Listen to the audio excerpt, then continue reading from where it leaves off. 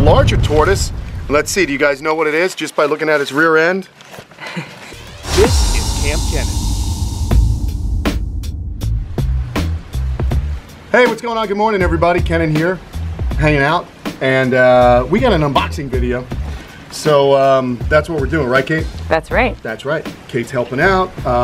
So this is another story of a tortoise, and I don't do this all the time, but this was a tortoise that someone needed a home for. So I said sure, because I keep this species. They're easy for me to keep here in South Florida. So let's see the big reveal. Got a little bit of a sun shower going on here. So exciting. That's all right. Don't you love this? All right. And they, of course, good old Ship Your Reptiles helped them out. And we got this animal shipped nice and safely, and I was able to, well, that didn't work so well now, did it? Slick. Yeah, I was trying to be all cool, like, you know, like. Oh my God, you're gonna get working. My foot. No, I won't get your foot. Let's try it again. Right. Oh, look out, babe. Oh God. Yeah, that's not all right, good, no, okay. One more time. Come on. Yeah, I got it, okay. All well, right. I didn't want to do, you know, I ruined our deck. Thanks. Okay, anyway. Sorry, Aquascape. Yeah, no, it's okay.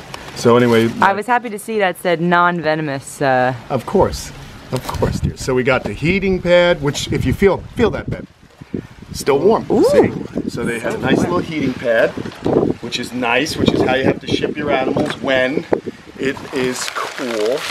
Up, and this is a larger tortoise. Oh, there was a little head there that I poked. It's a larger tortoise. Let's see, do you guys know what it is just by looking at its rear end? Oh my goodness. Woohoo! Yeah, this is a very special tortoise. So special. Yeah, it looks like this animal has been kept indoors most of its life, and gosh, this is a animal that definitely had some metabolic bone disease. My goodness, and yeah, this is gosh, this is just incredible. Kind of sad, to be perfectly honest. This is just not how tortoises are supposed to look. This is also why usually I don't take tortoises, because you know, they told me that this was an animal in good health, and I'm sure it's okay. I'm sure it eats and does its thing. Hey, little guy. What's the deal with that? Why? Well, why? So does that happen? here's the scoop. This is not a case of regular pyramiding. This is actually a case of metabolic bone disease. So this animal was kept in improper conditions, to be perfectly honest, and it caused its shell to have a really deformed growth pattern. This, I wouldn't even say this is pyramiding. Pyramiding is when you get a little bit of raised scoots. This is, I hate to say it, I don't like to hurt people's feelings, but this is gross negligence in the diet and the UVB lighting of this animal. So what happens is, because this animal was fed an improper diet, the shell grew weird, and if you look at it from this side, it's saddled. And this tortoise, in fact, let's go walk over to the Redfoots so I can show you what a proper tortoise looks like. Because this, you know what, guys, it's turning into a teachable moment. And it's kind of shocking. You saw the shock on my face, because I expected it to be a, you know, a properly grown Redfoot tortoise. And again, this is why I don't take animals, but this person was very sincere and really told me, you know, that the animal was in good shape. Now, when it comes to the animal, like, obviously you can't fix the shell, no, but not at all. Is it healthy in other ways, well, or like, is there? You know, it has bright eyes. There's no discharge from the nose. So yes, I would say this animal is okay in other ways, but I don't know if it got nibbled by a dog here or something, because that's not how the shell's supposed to look. It looks like it was broken. Also, if you look at the tail's bent up, and that could be, this animal may have been in like a very small enclosure. And I'm just guessing, you know. Again, you know, it's one of those things, I'm not trying to be a jerk. If the person who sent this animal to me sees this video, I'm not trying to be a jerk, but you know, I don't normally take animals that are, I mean, this animal is going to be fine. I'm sure it can walk fine, and we're going to get it in here with the other Redfoots. Let me show you what a normal Redfoot tortoise looks like, and I'll also show you what pyramiding looks like and what I believe is acceptable pyramiding. And here's a perfect example right here. So what we have We also have some breeding. Some we got baby some making breeding going on. Here's a male redfoot. Look at how beautiful that shell is. You see, it's a domed shell. The males get this, what we call wasping or a waist on their shell. You see how it gets narrow in there? So there's this domed shell, and look at the scutes. The segments of the shell are just completely smooth. Now, if you just pan over to your right, this is a female, and you'll notice her scutes are slightly raised. Now, that will occur in the wild, believe it or not. Now, again, we've talked about pyramiding. There are many possible reasons for it. No one knows exactly what causes this kind of pyramiding. It could be growing too quickly, too much food, lack of humidity when young, you know, too high protein in the diet, something like that, okay? Now, when we add this little guy to the mix, you can just see how completely deformed the shell is. Okay, the saddleback, the really close spaced pyramiding. Let's see how this animal moves. I'm sure it's gonna have a strange kind of gait. If you notice, its legs are kind of splayed out. Because again, remember, tortoises' spines are attached to the top of their shell. The animal can move, which is fine. And you know, he's gonna live out here with the good old redfoot tortoises, but that's not an animal that I would want to potentially breed, because I'm not sure that it can develop proper eggs because of the fact that it's going to need a lot of calcium just to kind of correct as we move forward.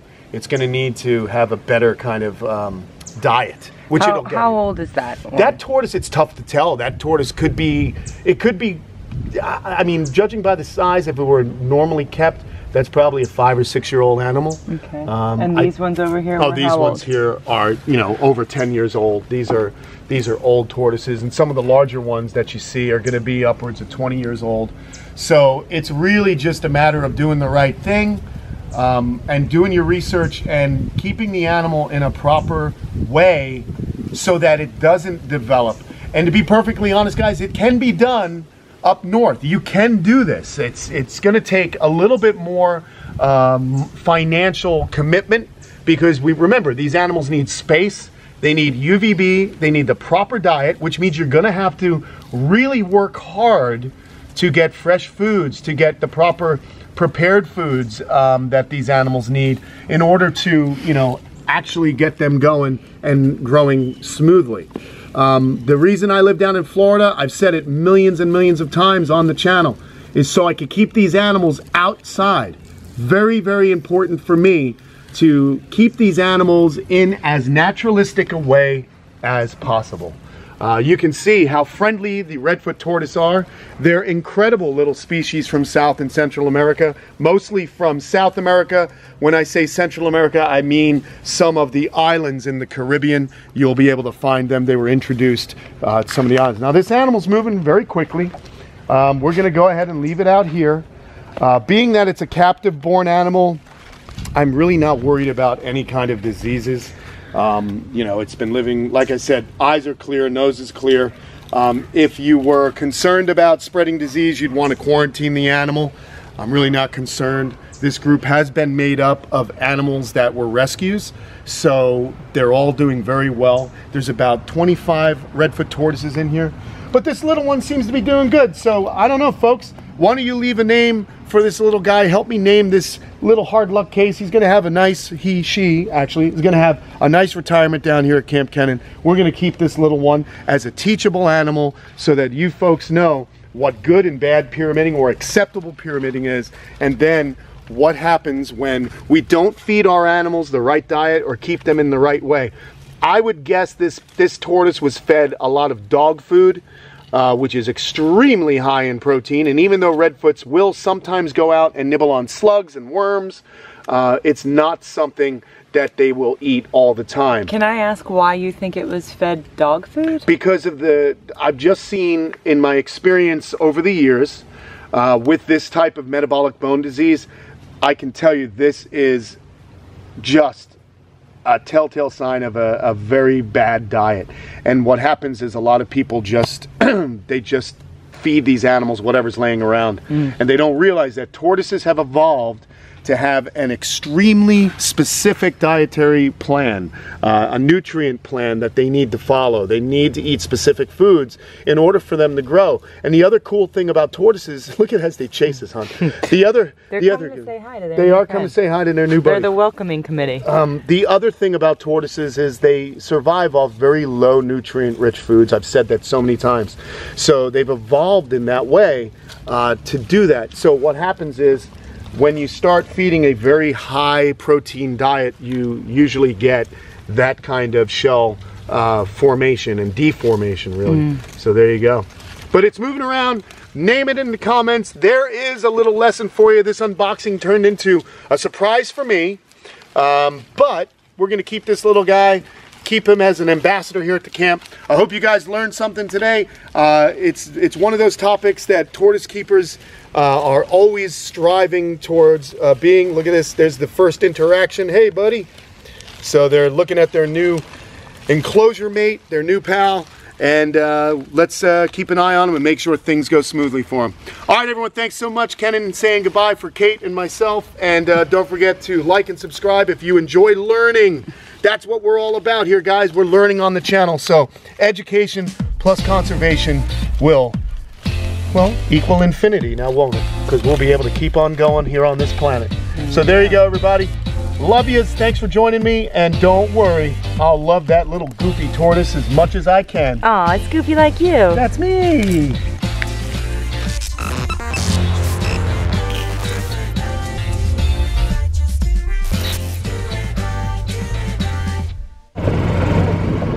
So you get first class treatment here, man.